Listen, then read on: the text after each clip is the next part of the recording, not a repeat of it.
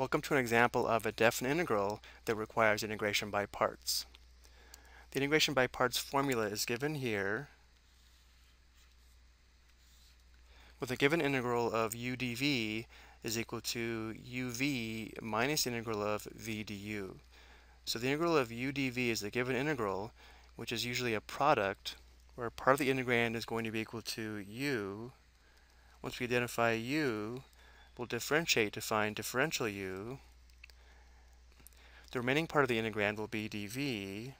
Once we identify dv, we'll integrate to find v.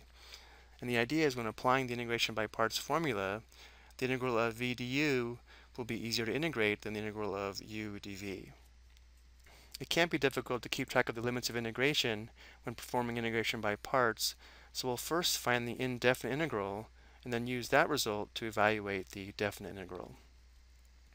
And normally when the integrand contains the natural log function, we want to start by letting u equal natural log x. So if u is equal to natural log x, then differential u would be 1 divided by x dx, which means dv must be 2x squared dx. Again, we could factor out this 2, but when applying integration by parts, it would be more difficult to keep track of that constant. So we'll go ahead and let dv equal 2x squared dx, which means we'll now integrate to find v. So we'd add 1 to the exponent, that'd be x to the third divided by 3. So we'd have 2/3 x cubed for v.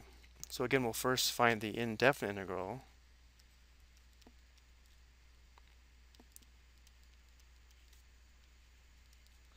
Which would be u times v minus the integral of v du.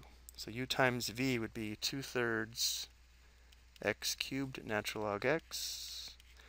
Then we'd have minus the integral of v du, that would be 2/3 x cubed times 1 over x dx. So let's factor out the 2/3, then we have x to the third times 1 over x dx. Let's simplify this product here, that would just be x squared. So we have 2/3 x cubed natural log x minus 2/3 times the integral of x squared. So the antiderivative would be 2/3 x cubed natural log x. Then we'd have minus 2/3 times x cubed divided by 3 plus c. So this would be 2/3 x cubed natural log x minus, this would be 2/9 x cubed plus c. So now we can use the antiderivative to evaluate the definite integral. The definite integral from 1 to e of 2x squared natural log x dx will be equal to the antiderivative evaluated at the upper and lower limits of integration. Remember, when performing definite integration, we can leave off the constant of integration because it would simplify out to 0. Let's go and evaluate this on the next slide.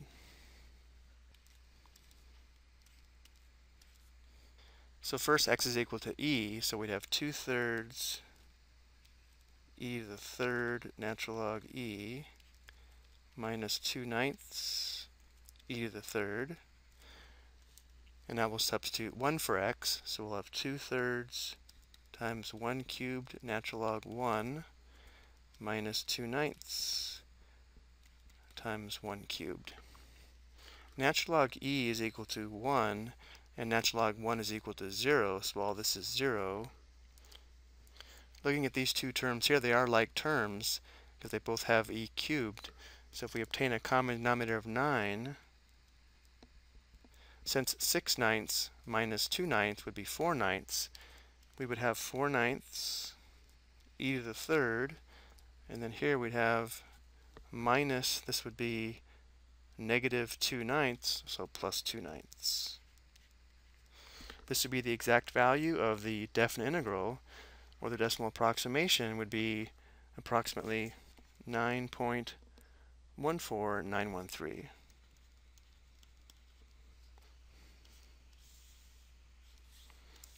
I hope you found this explanation helpful.